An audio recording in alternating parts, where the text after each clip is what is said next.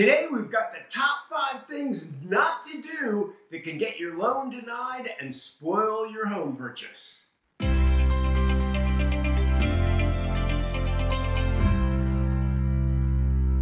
Hi everyone, I'm Tom Peach with Tom and Cindy and Associates at Long & Foster. And if you're a buyer, we want to give you the best chance of getting your purchase through to settlement. Over the years, we've seen some folks do some self-sabotage, and we want you to learn from their mistakes. So here are 5 no-nos to avoid that can keep you on the right track to home ownership. Number 1, don't buy anything expensive that would impact your monthly obligations. I remember when I first started in real estate, I was working with a young man to buy a condo. He was well qualified. We found the condo. We negotiated an offer that was accepted. But 2 weeks before settlement, I got a call from the lender saying it's not going to work. He's not going to get his loan. I said, well, what's happening? He said he went out and he bought a brand new truck.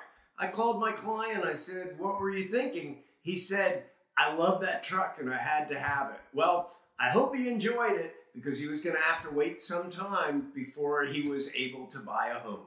Number 2, don't co-sign any loans or go on a lease with a friend or relative. We know your heart's in the right place, you want to help someone, but it may negatively impact your qualifications.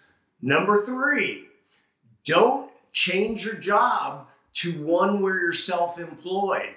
Let's say you're a great chef and you're working at a wonderful restaurant and you want to open up your own restaurant.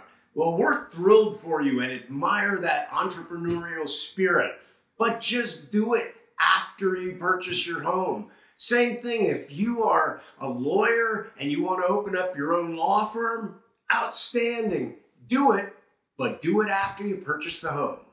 Number 4, don't borrow against a credit card or take out an unsecured loan.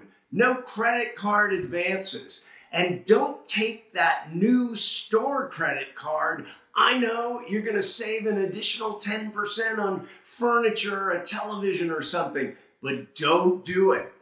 Number 5, if you're thinking about retiring, whether you're in the military or civilian employment, wait until after you purchase the home to put in for your retirement. It could adversely affect your ability to qualify.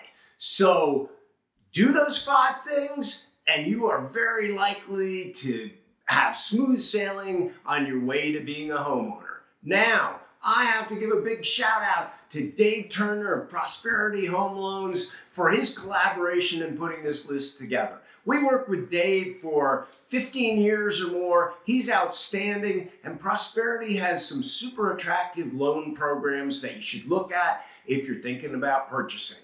So if you have any questions about the process or we can help you in any way with your purchase, email or give us a call at 703-822-0207. We'd love to help.